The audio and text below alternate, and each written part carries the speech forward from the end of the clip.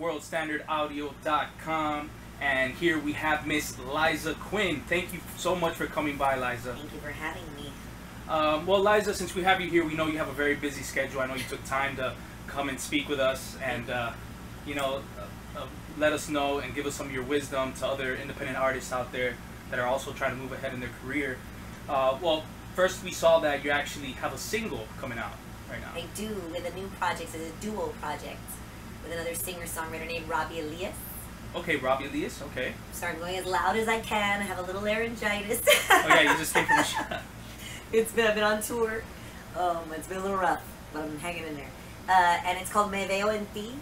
It's the first Spanish single I've had in a really long time, so I'm really excited about it. Okay, awesome. And have you always enjoyed the art of music? I mean, what's the thing that got you passionate about doing music?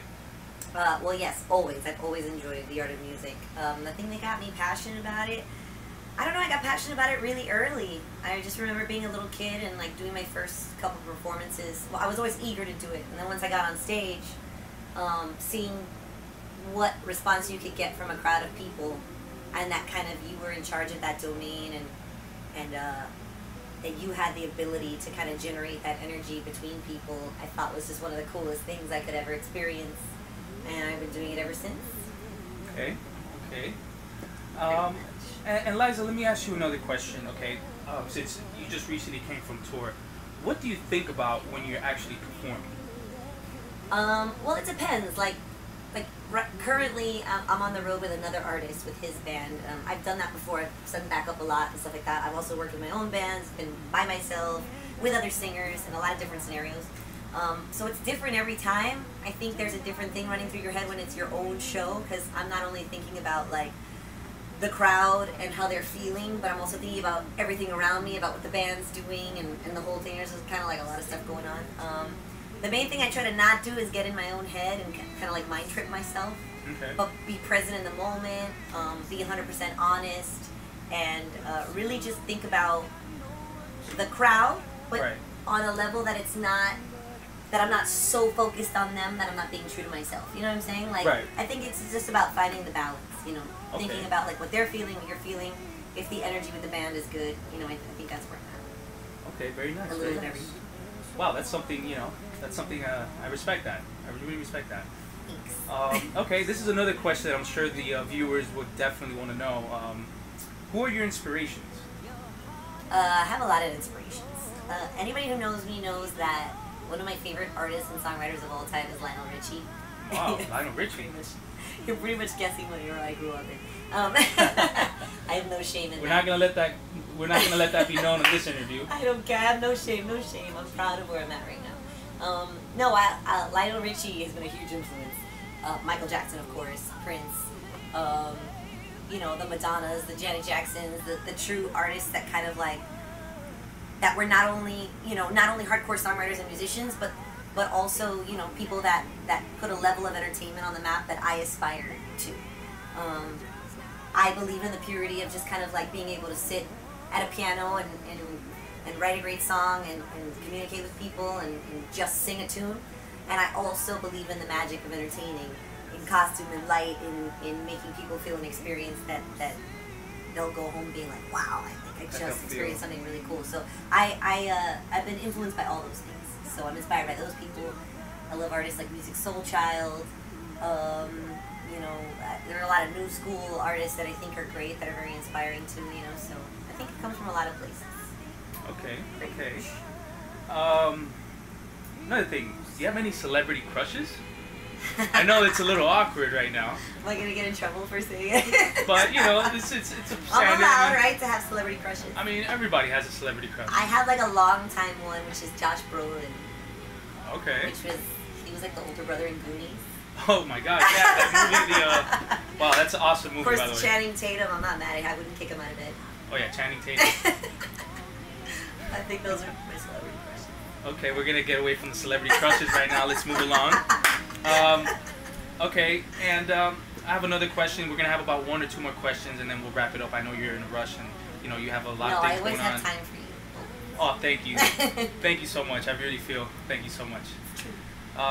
Okay, what's the best advice that you feel that was ever given to you? from a mentor, from another celebrity, from an artist, or just, you know, a good friend, family? What's the best advice that you feel that was ever given to you? The three things that come to mind.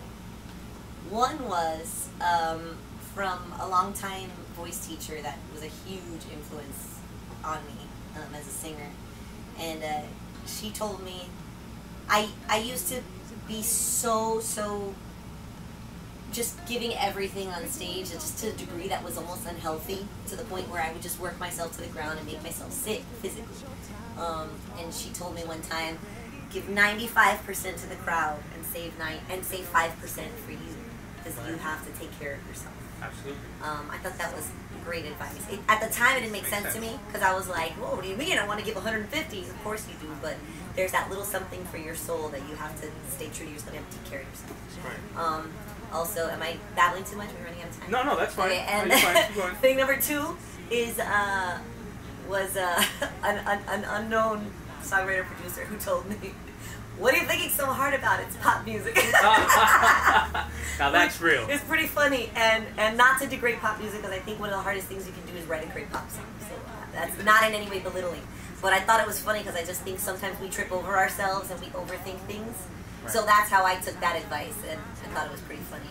So you heard that, guys. Just keep it simple. Okay, don't go too crazy. Exactly.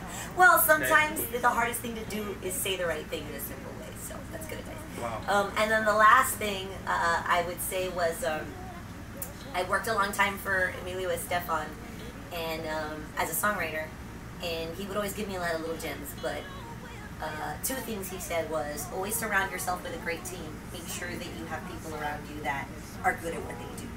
Right. I don't think any one person can do anything by themselves. Right, you need a team. Teamwork makes the dream work. Teamwork makes the dream work.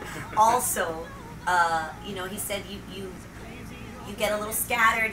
At the time, I was really young and I wanted to do everything, and I could bend in a lot of different genres. But he said once you kind of click into what works, once you get the formula, it's going to be sky's the limit. And I think that's the hardest thing to do when you're doing this for a living, right, not as a hobby, is that, you know, so you could say you really want to stay true to your art, but you need to find what works. You need to not always think about yourself. You need to find what works for a mass audience, right, if you're going to sell it to them. Stay true to who you are. Keep the integrity. And just in to your work. go off a little bit off topic on this, but it. you can definitely say that you really take this serious. This is something serious. I don't do anything else. It's my life. You hear that, guys? That's the difference between somebody that does this for fun and tries to do it, and as far as doing this that's, you know, actually serious. Like, well, you literally, it should always be fun. If you can keep the fun in it, you're winning the battle. I think. Right. The second it feels like a job, you know, maybe you're not working on the right things. Yeah, because I say that to a lot of artists that, you know, there's a lot of independent artists out there that they're trying to pursue this business and be, you know, in entertainment or be singers, songwriters, and sometimes I literally speak to them and they say, well, yeah, I'm just doing this, but, you know, I'm just kind of doing this just for, you know, because I just, you know, there's always an excuse, and I feel that they're not taking this serious, you know, and what separates an actual artist becoming successful is really taking this business serious. I mean, it's fun, but at some point you have to take this serious. Well, I mean, it all boils down to anything you do to be successful at it. It has to be blood, sweat, and tears. My parents taught me really early that whatever I chose to do for a living, they never forced me to do this, but if I did choose this or whatever, I had to put 150% into it. I had to be the best I could be at it, and I had to be 100% dedicated. There's no, like, you can't be flailing, and you can't be like, oh, if tiptoey. This isn't a business of tiptoeing. You either do it or you don't. Awesome. Okay, we're gonna end this with we're just gonna have one or 2 more questions. It's gonna be very quick. Okay, I know people want to hear this right now. Is there any advice that you can give to an independent artist out there that's watching and listening to this right now? Yeah, I'd say the main thing is focus, put out content. People, you know, it's a curse and a blessing to live in the age of technology that we live in now, And the blessing aspect is that you can reach an audience that we couldn't reach before without a big platform. Nice. Everything around us is a big platform, so tap into it. You know, don't be afraid. Decide who you are, what the message you want to convey is. Right. That's another great advice I got was have a point of view. I think that's great advice. Have a point of view. Was that my phone? No, that's fine. Have a point of view. Right. Say what you gotta say. Put the work out and don't freaking give up, because Lord knows there are gonna be days where you might want to, or people that are gonna wish you did. Nice. So don't. Okay, so this is the last question. We're gonna wrap up this interview. What else can we expect from you in the future? Well, I hope a lot of things. You know, right now, you know, when you do this, you think ahead. Of course, you have a goal, but you also take one day at a time, in the sense that you're just trying to like get everything done.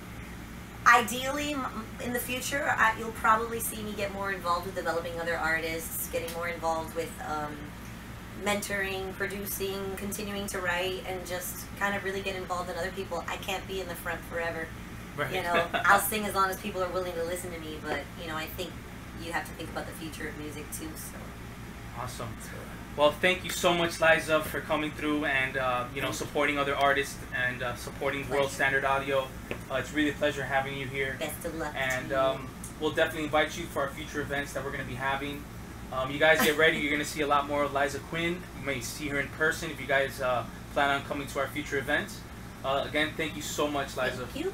Thank Check you so out much. LizaQuinOfficial.com, LizaandRobbie.com for more info.